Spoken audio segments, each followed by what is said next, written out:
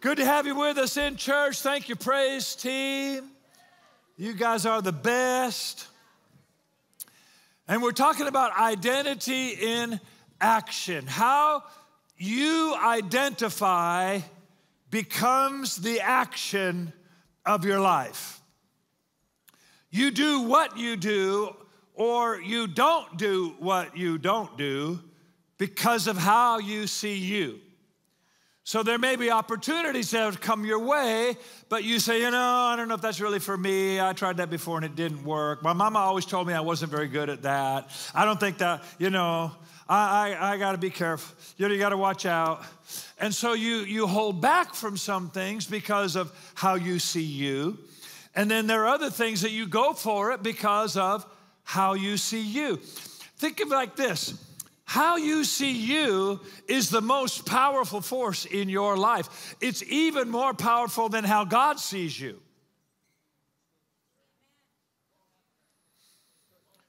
Think about that. Do you believe it? Can you get your mind around it? Because God could say, you can do all things. But you say, I don't have time. I can't do that. I've never been very good at that. My husband would never let me. My wife won't let me. Who do you think I am? I can't. So God could say, you are able. But if you say, I'm not able, you become more powerful in your life than even the words of God. So your identity is a big part, a huge part of your life. And I think it's why in our world today, in our culture today, the spirit of the world, which is a spirit of Antichrist, is trying to get people to be confused about their identity, to identify with things that do not define us. You are more than what the world is calling gender identity, sexual identity, identity politics. These are things that the spirit of this world has generated to confuse and to hurt people. Because when you know your Father, you know that He created you and you are who He says you are. You can do what He says you can do. And so that godly identity, that identity in Christ, I am who I am because the I am tells me who I am. And when you get that, when you start living that, limits come off your life. You stop believing you're a victim. You stop believing you're limited. You stop thinking, I can't. It'll never work. And a whole new way of life, a whole new realm of life opens up to you. And that's what we're praying for you. Caleb said last week, God designed you and didn't ask you what you think about it. Right? And we've all had those moments where we wish we were like somebody else. Right? Maybe somebody's singing and you're like, man, I wish I could sing like them. Yeah, well, God had a plan for you and He created you because that's how you can live your best life. So your goal is not to be like somebody else. Stop following social media and trying to get somebody else's nose.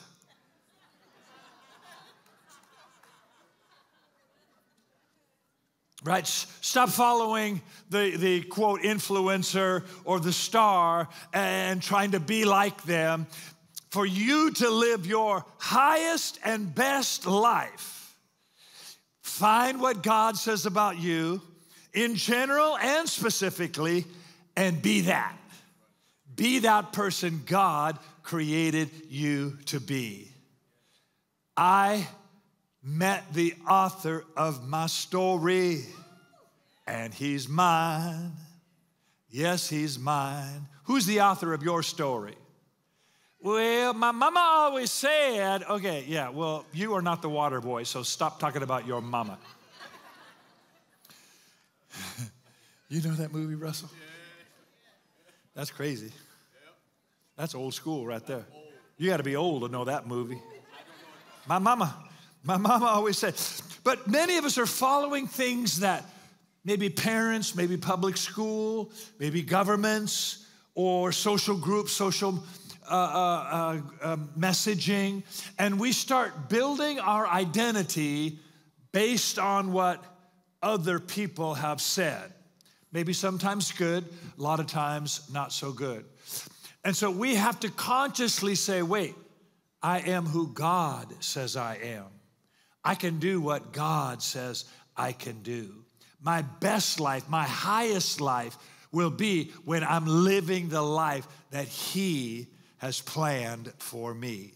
His plan is better than anybody else's. Amen.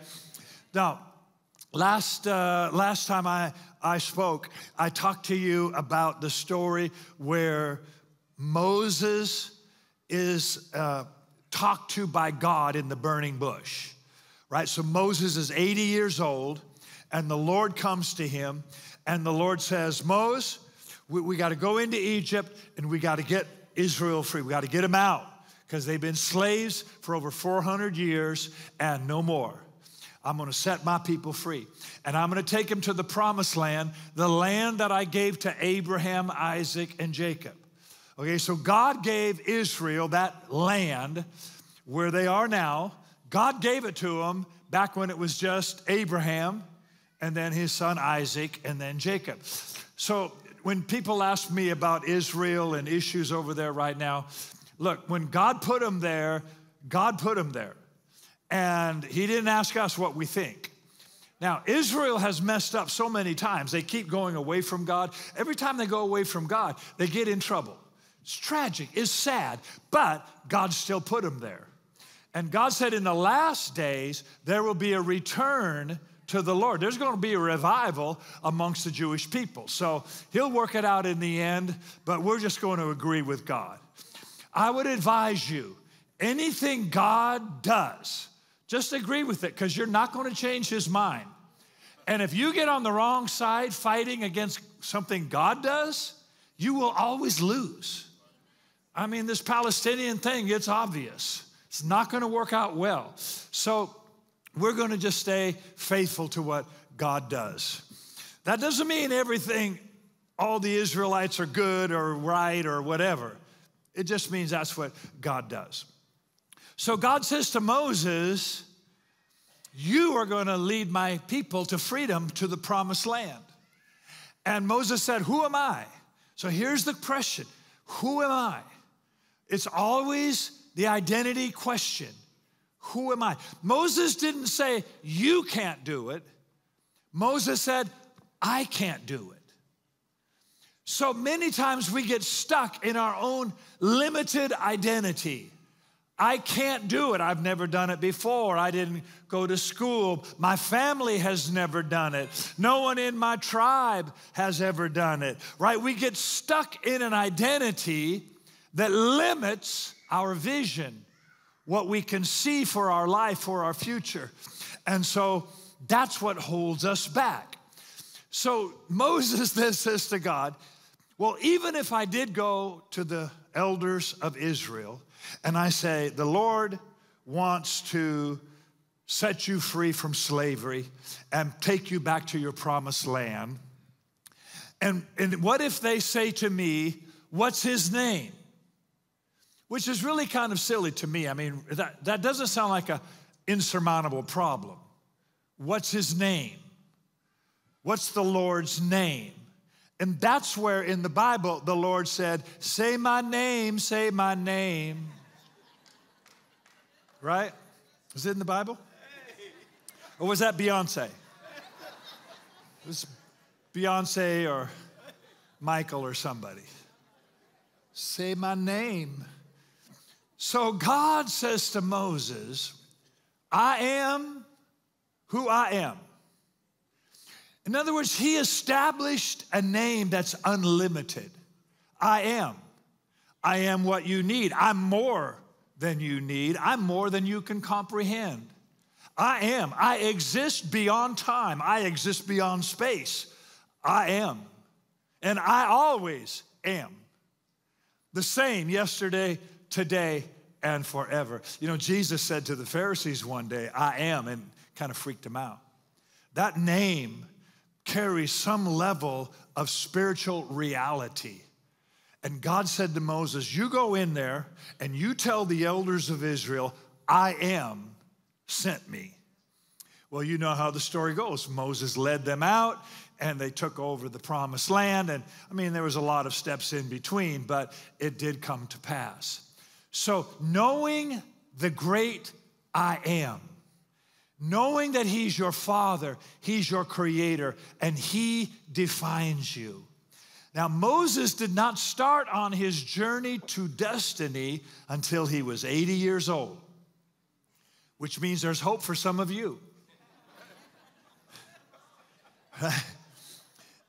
Regularly, I have people come to me, Pastor, I'm 32, my best days are over. I'm like, what? I'm 32, the opportunity passed me by. It's too late for me. I'm 34 and I don't have a wife. What am I going to do? Find one? Stop thinking it's too late, right? Moses was 80 when he got started. So, I don't know, is there anybody in the room over 80? Maybe a couple, but it's not too late, no matter who you are. So Moses begins to believe God has a plan for my life, and that's who I am. The I am tells me who I am. And that changed everything. Everything in Moses' world began when he believed, I am who God says I am. And that's what I want for you. That's what we're praying for you.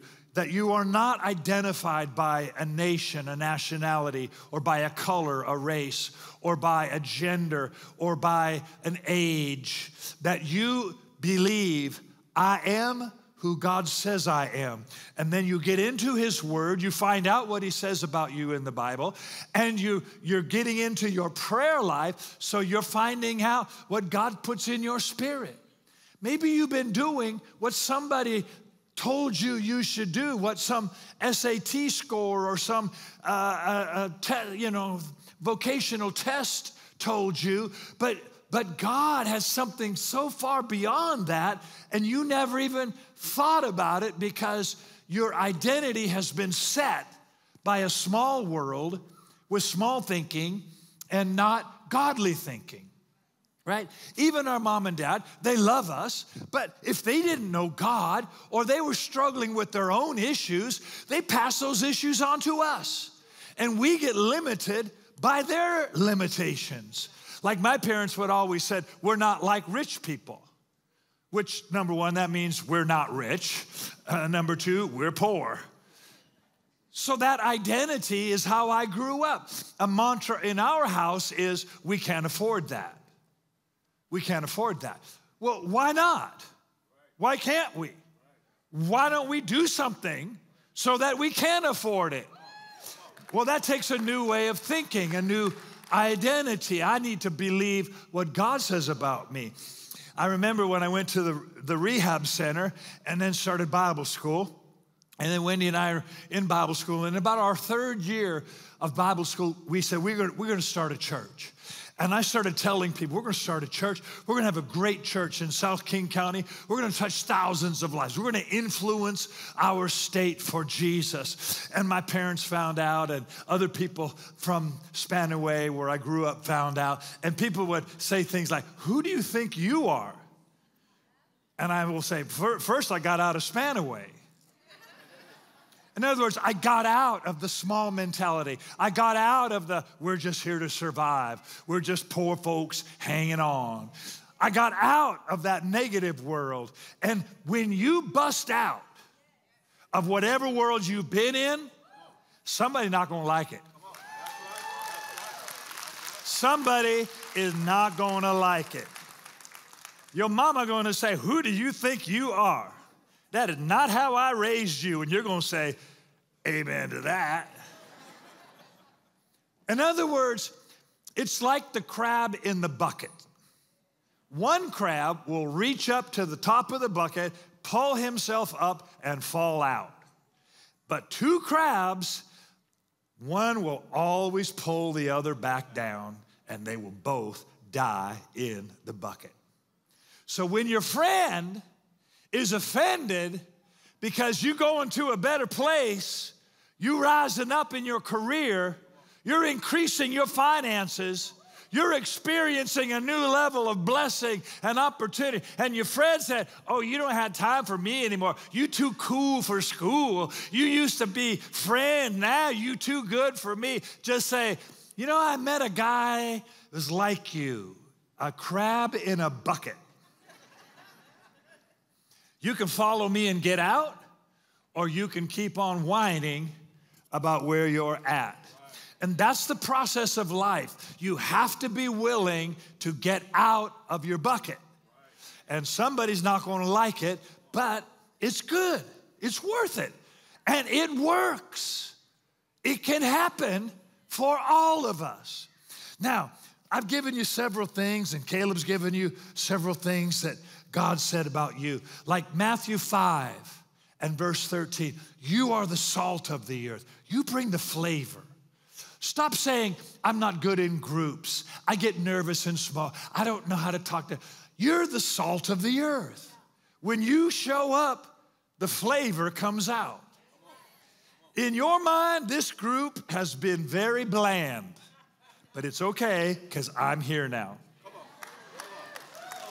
I can't tell you how many people we invite to life groups, we invite to Dream Team and get involved in various aspects of ministry. And, I get nervous. I don't want to have to talk to people. I don't know what to say. I don't know what to do. Stop.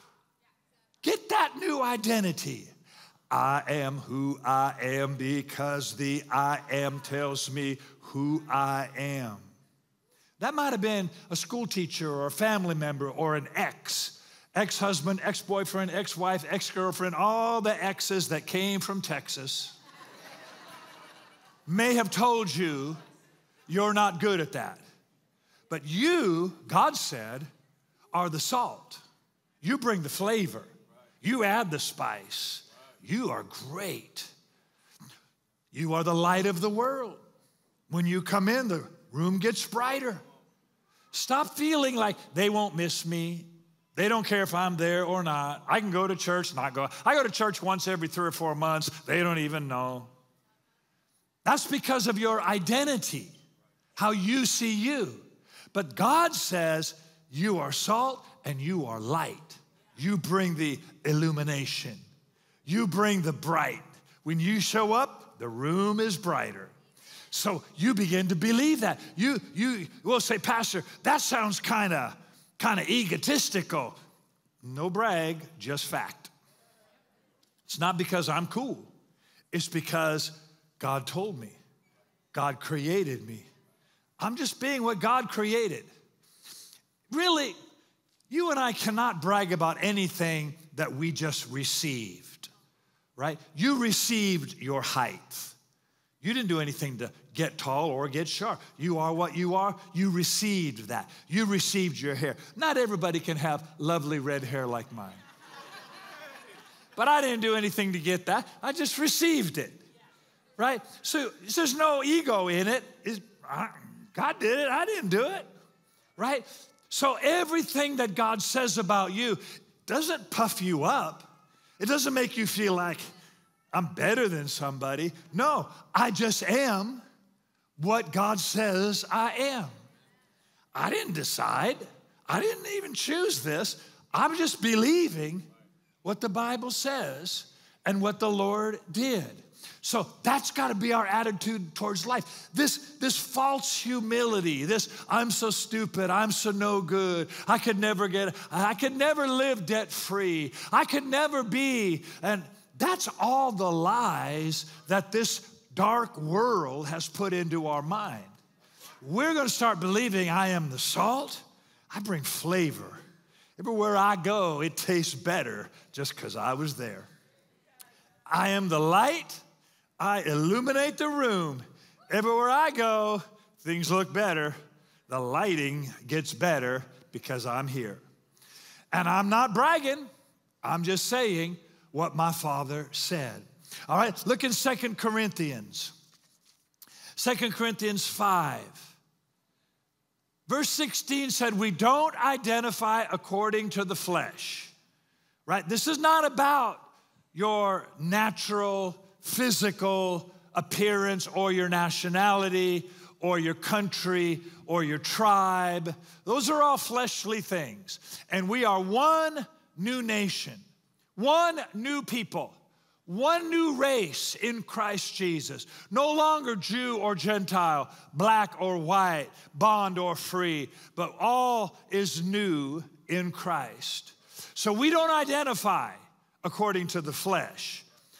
And if we are in Christ, we are new creations. Now, this means no matter what has happened in your past, it does not define your future. Well, my parents all, everybody in my family's been poor. Everybody's had heart problems and everybody's been divorced. Yeah, but you're a new creation. Yeah, but all my family have this. Yeah, but you're a new creation with a new father, and there's a new name written down in glory, and it's mine. Yes, it's mine. Stop talking about your past and start talking about the new, the future, the opportunities. Well, Pastor, I'm 43 years old now. I'm getting tired. That's because you live in your past. You're constantly looking back. That'll wear you out. If you're looking forward, you're excited. You got energy. You got vision. Vision brings energy and motivation. So if you keep looking in your rear view mirror, you're going to crash. But if you start looking out your windshield, you're going to see some great opportunities ahead. So I am a new creation. The past failures, they don't define me. Yeah, well, I've been divorced, and I had an abortion, and I was abused, and I've been poor, and I was this and I was that. Yeah, I get it. We all been there. Let's all brag about how bad our past was. Or let's talk about being new creation, being new in Christ.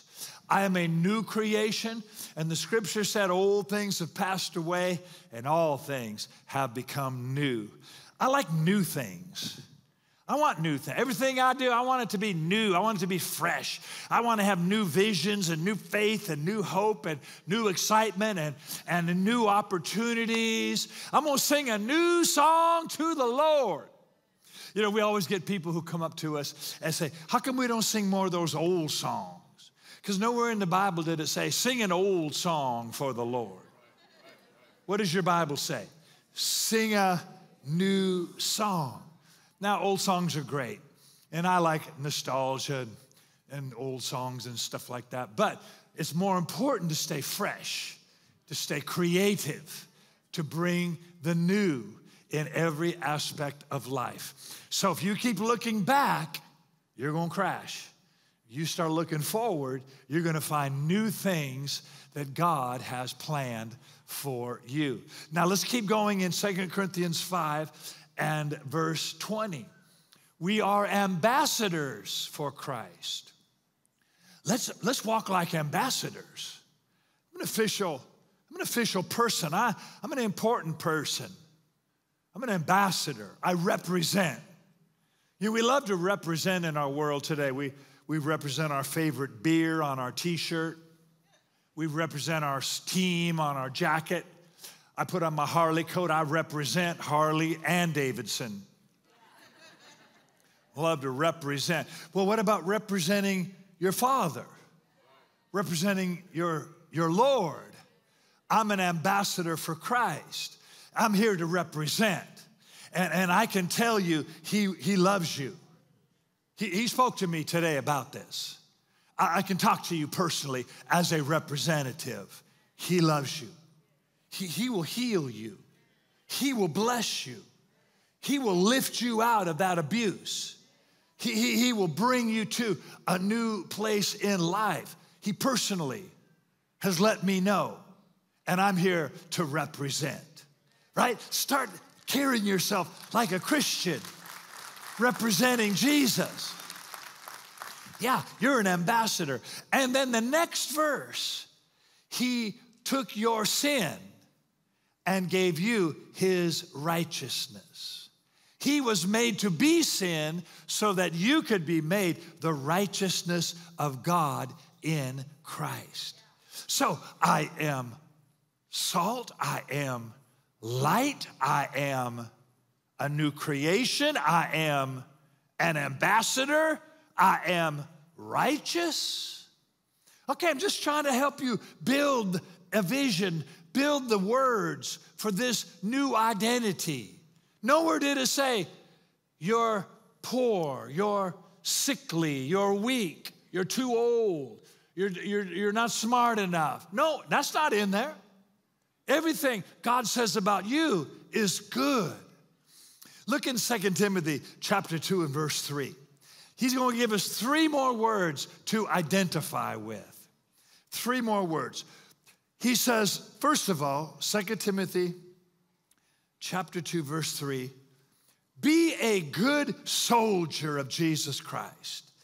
And as a good soldier, you endure hardships. It's going to be some hard days. It's going to be some challenging times. Kids are going to, put you through some changes. Economics can go up and down, and life throws a curveball. So you are a good soldier. The first thing soldiers do is don't die. Okay, my son's been in the Army for 10 years. Basic training, all of his training, they remind him, soldiers, don't die. We need you to live. That's job 1. Number 2, help us win this battle. Help us overcome whatever it is we're facing. So you and I, we're good soldiers. I'm not just hanging on. Number 1, I'm going to live. Number 2, I'm going to win this battle. I'm going to kick some butt today. When I woke up, the devil said, oh no, I'm going to get my butt kicked again. Yeah, when I wake up, the devil runs because I kick him all over town. I'm a soldier. I fight. And Pastor, what if we don't feel like fighting? Come down here so I can slap you. Come on, man. Stop talking like a loser and a crybaby. And I'm not trying to hurt your feelings. I'm trying to say you got to fight for the right to partake. Was that in the Bible, Russ? Fight for the right to party. It's in the Bible somewhere. Who said that? Rage Against the Machine. I don't know who said that. You got to fight if you want to live. Because if you punk out, you're going to die. Sickness going to kill you. Accident going to kill you. Pandemic going to kill you. Government going to kill you. Something going to kill you. Or you can, the Bible said, choose life. And that's what the soldier does. The soldier says, I'm going to live and I'm going to win this war. I'm going to win this battle. The second thing in 2 Timothy chapter 2 is God said the athlete competes for a prize. He competes to win. So now you guys following football, we got the championship games today. You know, is it Herm Edwards or Tony Dungy? You play to win the game. We get up every day to win our game. I'm going to win today. I'm going to win the game, and I'm going to get better commissions. I'm going to do more business. I'm going to be more of a blessing to my family. I'm going to be a better father. I'm going to be a better husband. I'm going to win my game. I didn't give up to just hang on, get through another day, and then get home and tell the kids I'm tired. Daddy needs some me time. See, this is the identity that drains the life out of us. You got to think, I'm an athlete. Athletes get up and train. What's the athlete say? No days off. If you want to be great, if you want to be a champion, you want to be a winner, no days off. What else do you hear from the athletes? Do your job. If you're a lineman, if you're a tight end, if you're a linebacker, if you're a safety, do your job. Well, coach, You know, I didn't feel like doing it because I was thinking I should have a coffee break. What does the coach say? You out. Get me somebody that will do their job. Okay, so this is how God identifies you and I. The soldier, the athlete. Number 3, the farmer. The farmer must first be partaker of the crops. In other words, you can't feed anybody else if you can't feed yourself. You got to produce. What do farmers do? They show up every day. Farmers show up every day. When I was a kid, my grandparents were farmers in Yakima, and when we would go over for the summer, just spend a few days with them. Man, I did not want to be a farmer. Every day, Saturday, you got to show up. Sunday, yep, you show up. You got to get up every morning like 5 a.m. milking the cows and then gassing up the tractors and hooking up. Some days we're plowing, some days we're irrigating, some days we're planting. You got to show up every day. And I was saying to Grandpa, can we play today? Yeah, we'll play like 6 p.m. 13-hour day. Farmer.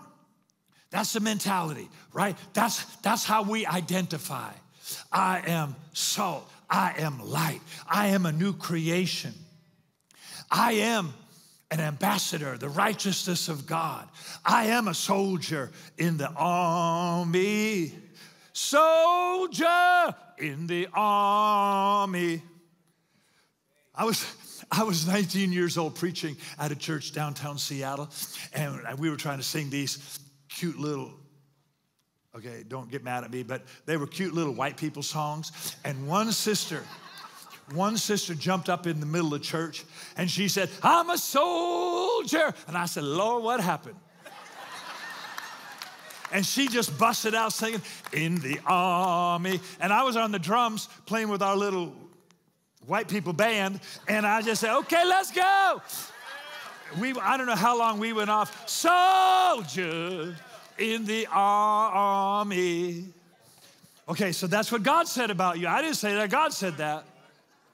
And God said, you're an athlete. You're an athlete, no days off. We play to win the game. And number 3, God said, you're a farmer. Let's grow it. Let's produce it. Let's make it happen. Let's show up every day.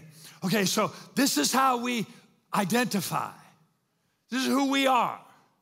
This is what God says about us. Let me give you a list. Just help you break it down a little bit. Remember, I am who I am because the I am tells me who I am.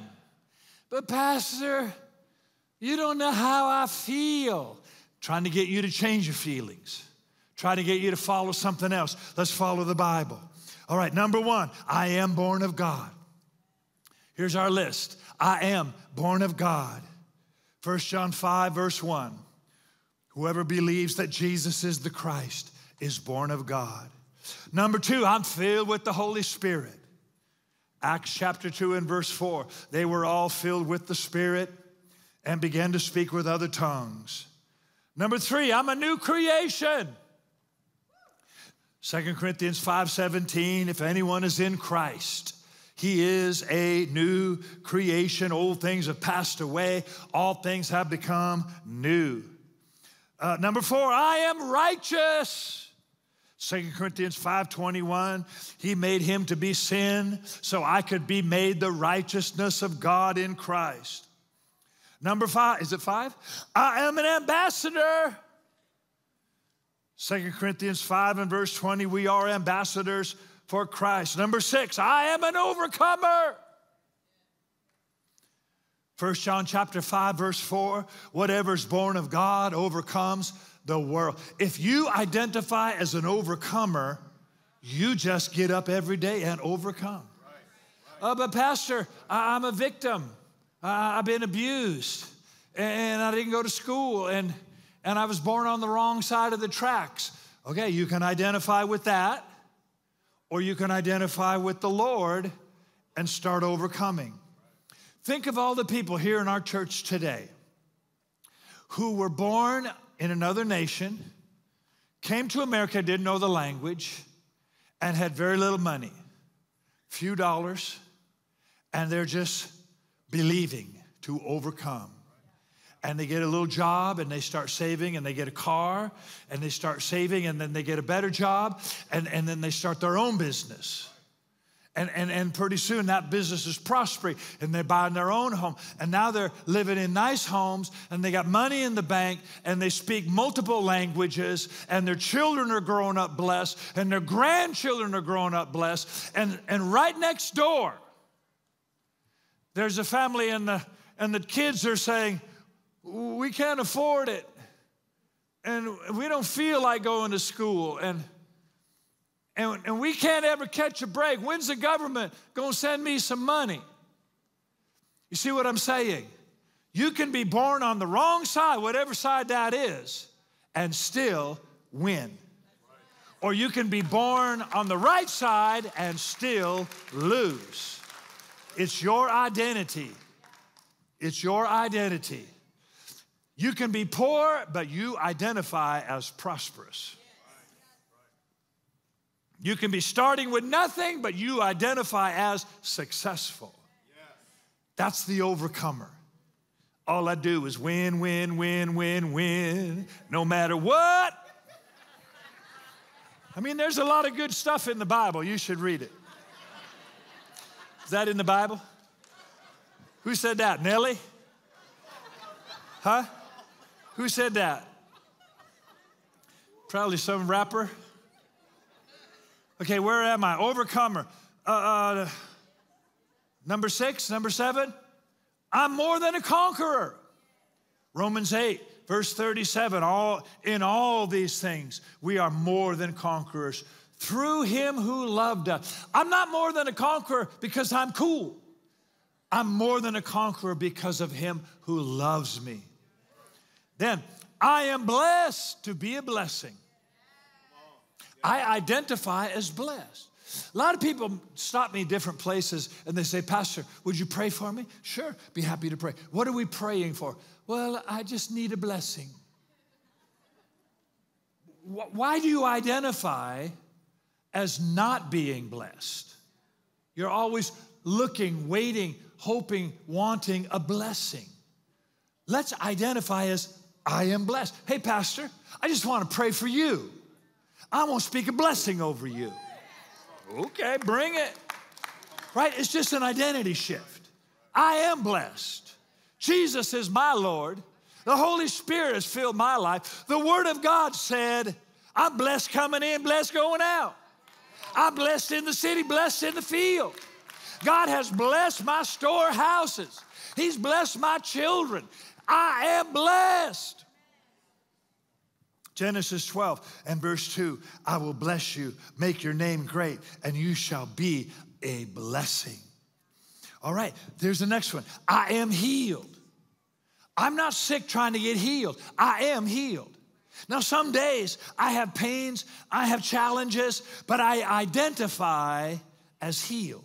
Why? Because Jesus bore my sickness, carried my disease, and with his stripes I was healed. Right? 1 Peter 2:24. He bore my sin that I might be righteous. By his stripes I was healed. Fred Price, our pastor, has passed away, but in the early days, he would say, you were healed, you is healed, you are healed, you is not sick. But that's an identity choice, isn't it? Because what do many of us say? My headaches, my back problem, my bad hip, my diabetes. Really? It's yours? Oh yeah, I own that sucker. Now you think that it's no big deal to own sickness and disease, but it could be, it probably is the very thing that stops you from getting rid of it. You can be sick, but don't identify with it. I've had the hepatitis. I've had all the illnesses, all the pains, all the stuff. Wendy and I have had but we never identify as sick people. We identify as healed in the name of Jesus. I identify with healing and wholeness. And you know, it's amazing. I just keep going through stuff. you get the pain, you get the problem, and then you turn around one day and you say, where'd that thing go? You just overcome. You just get healed. It's amazing. I had a guy the other day who was complaining about his knees. And he was talking about the pain in his knees. And Wendy and I have had some pains like that. And he's like, my pains. And he goes, well, I'm 57. I guess I should expect it. He goes, how old are you? I said, well, I'm 68. He goes, what the hell am I talking to you for?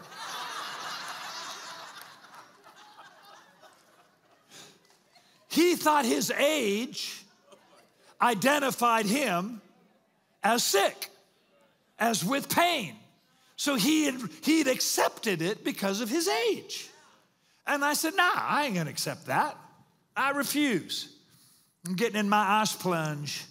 I'm gonna shake it off. It's also in the Bible. Shake it off, shake it off.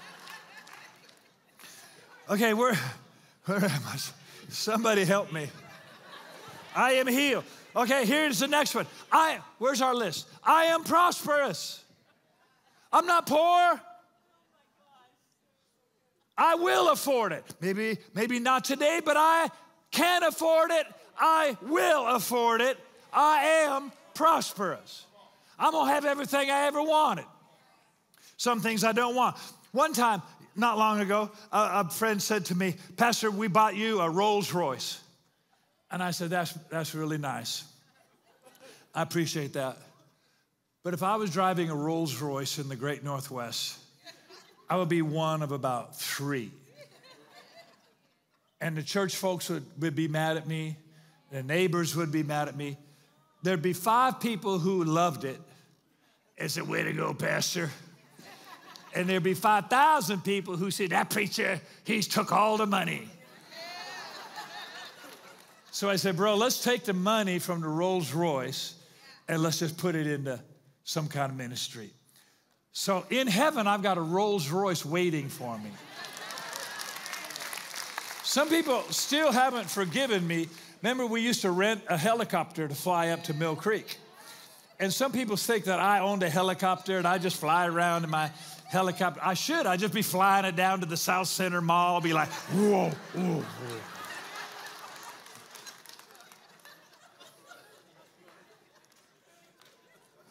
So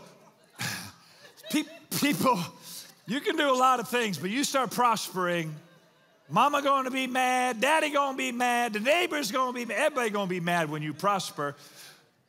But God wants you to prosper so you can help somebody, so you can build, so you can be a blessing, so you can make a difference in this world. Hey, we're going to build 3 new campuses in the next couple of years. Why don't you build one of them? We only need 5 or 10 million. You got that? You got that? Come on. Let's go. Okay, 3 John, verse 2. You prosper in all things, even as your soul prospers. You don't prosper when mom and daddy prosper. You don't prosper when the government prospers.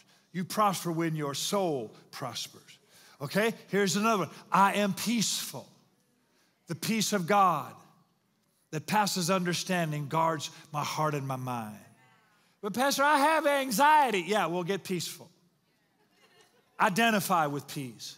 Embrace the peace of God. Believe the peace of God is part of your life. Identify as a peaceful person. I'm salt, I am light, I could go on and on. I want to give you one last story. Judges chapter 6 and verse 11. Judges chapter 6 and verse 11. This is a story about Gideon.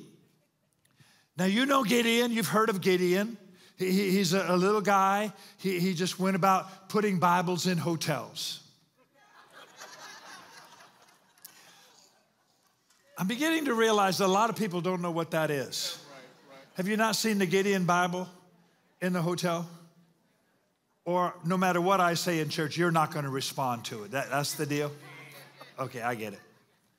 But Gideon was just a kind of a survivor, just trying to get by. He was not a leader, not a warrior, not a prosperous guy. He was just trying to survive. And the Midianites had taken over Israel. They had Because Israel always rejects God, enemies come in, take over, right? Rebel against God, enemy takes over. Happened many times with Israel. So the Midianites are taxing them, controlling them, taking all their crops, taking all their stuff, and they're controlling Israel. So the angel of the Lord in Judges chapter 6 and verse 11 goes to Gideon while he's hiding in a wine press, right, like a little tub, and he's trying to thresh enough wheat to make some bread. So he's not thinking overcome, more than a conqueror, soldier. No, he's thinking hide and survive. Okay, this is where many people are. Hide and survive. Keep your head down. Don't get involved. Just try to survive. So the angel of the Lord says, yo, Gideon, the Lord's with you, you mighty man of valor. It's literally what the Lord said, you mighty man of valor. And Gideon's like, what? Who are you talking to? I'm poor. I'm weak. The Lord left us. The Lord has abandoned us. So now here, think about this. The Lord is right there talking to him, and he is saying, the Lord abandoned us. And the Lord's like, bro.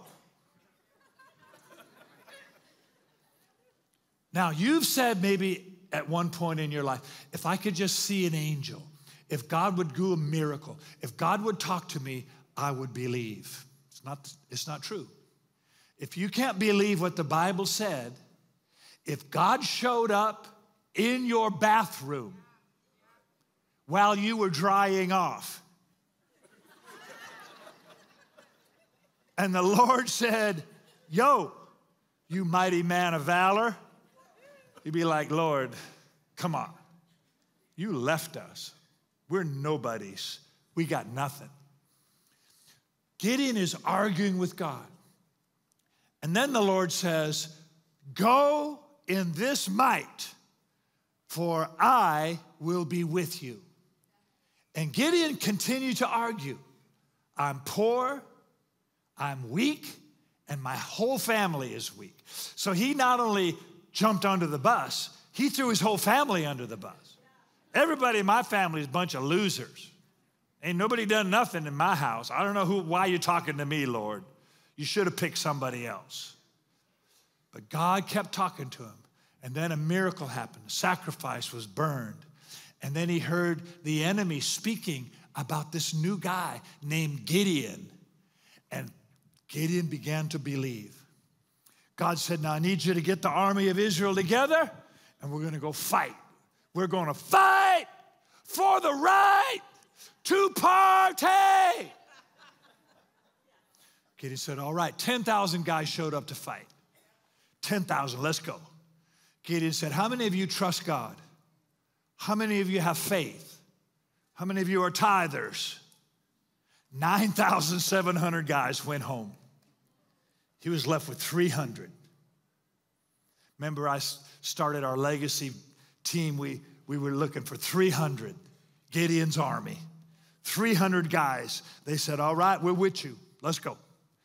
And they made a plan. They got these lamps and these torches, and they got bugles, trumpets, and they set up around the encamp of the enemy, and they broke the light and the flash all around them, and the bugles, the trumpets were blaring, and Gideon's army started running down the hill at the Midianites, who far outnumbered them. But the enemy got scared and started killing each other. And 300 men, led by one poor, weak man who got a new identity, defeated the enemy. You can lead your family and grow that company and start that business and prosper in this time and rise above the limitations and overcome the sickness. Beat that cancer, beat that diabetes, beat that hepatitis C, overcome and be more than a conqueror. and you can get out of debt and live debt free and be all that God says you are. Because I am who I am, because the I am tells me who I am. I am who I am because the I am tells me who I am. I am who I am because the I am tells me who I am. Come on, church. Let's believe it.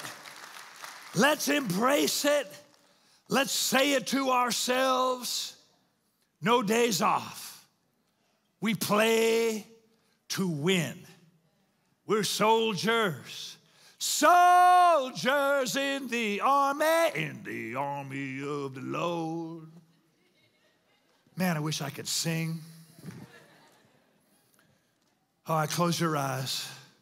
We're going to pray.